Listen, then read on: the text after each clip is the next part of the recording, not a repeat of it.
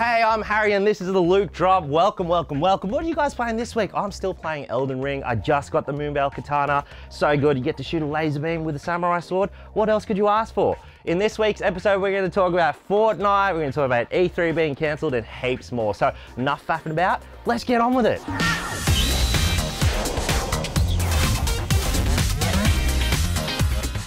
Oh, Fortnite Zero Build, let's talk about it. So they experimented with taking building out of the game by like having some story element, but then turns out no building in Fortnite is super good. They made it into an official gameplay mode. I'm so psyched. Like in compensation for no building, they've actually got like a traversal thing where you can sprint, shoulder barge, slide, you got an overshield. You can mantle, which means climbing over stuff. It's not a noun anymore. Now the building's gone, I feel like I'll actually start playing Fortnite. When it first came out, my mates are telling me like, oh dude, you gotta play this new Battlegrounds game, it's so good. Like you and your mates, you like jump out of a bus that's flying through the air, you land on an island, and like it's a King of the Hill style, everyone's shooting and killing each other, while at the same time this ring of death is like converging on one spot, so everyone's going in together and fighting each other, and I was like, yeah, and he's like, yeah, and you build tree houses.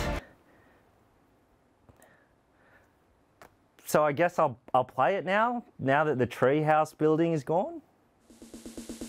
E3's cancelled this year. Oh, it's just such a shame. It was a tradition. I remember every year being so excited because you go to school and chat about the most exciting release of that year. There was a buzz in the air. It was electric. I remember it was so fun. A spokesperson actually talked about the cancellation of E3 this year. They said E3 will return in 2023 with a reinvigorated showcase that celebrates new and exciting video games and industry innovations. I know, look, all these other video game companies have their own separate announcement stuff, like Nintendo's got Nintendo Direct and Sony has States of Play. They got their own stuff, but that stuff feels so overly manufactured and artificial and weird. Like it's not natural, that's not life. You know what I mean? Like, I don't like that. Sorry, I'm mostly cut up by the fact that we're gonna miss out on 2022's compilation of the most cringeworthy memes of E3. Ridge Racer! It's the best part. Taggle 2!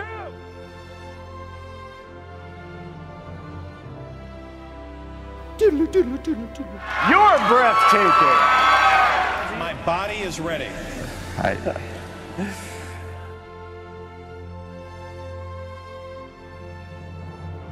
Rip in peace.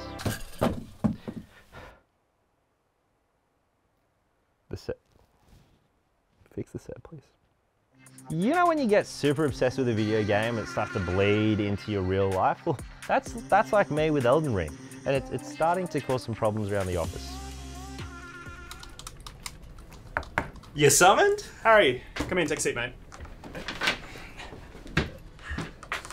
Right. Look, we've had some complaints about your conduct since you've been playing Elden Ring. Oh, the spoilers, yes. Sorry, my bad. No, Harry. I'm talking about these.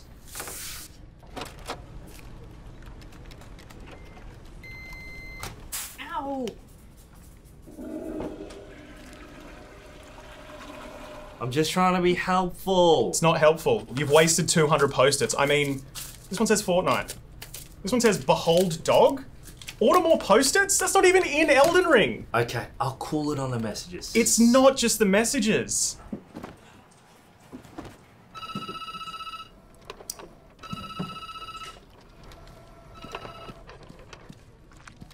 Guys, this blood?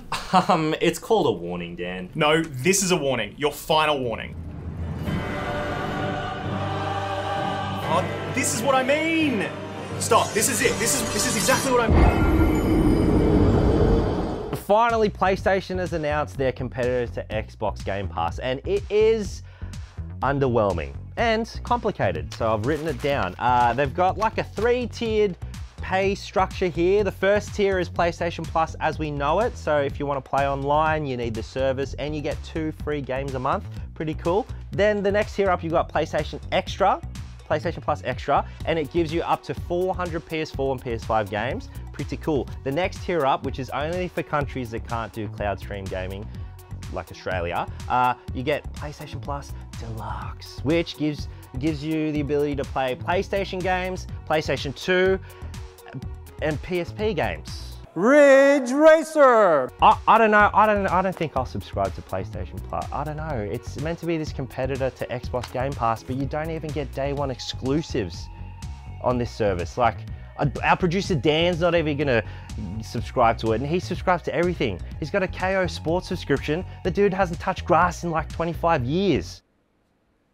I just don't think it's a good service, but I don't know. Let me know, what would it take you, actually, if you've got Xbox Game Pass, let me know what it would take for you to also sign up for PlayStation Plus. That's it for this episode of Loot Drop. Coming out this week is 13 Sentinels Aegis Rim on the Switch, and Nobody Saves the World on the Switch on PlayStation 4 and PlayStation 5. I'm getting stuck into Tunic, and actually we've got a review of Tunic done by GGSP, which you should check out. Don't forget to subscribe to ABC Gamer. I'm Harry. Peace out. I'm gonna fix the set, by the way, so just don't mind me.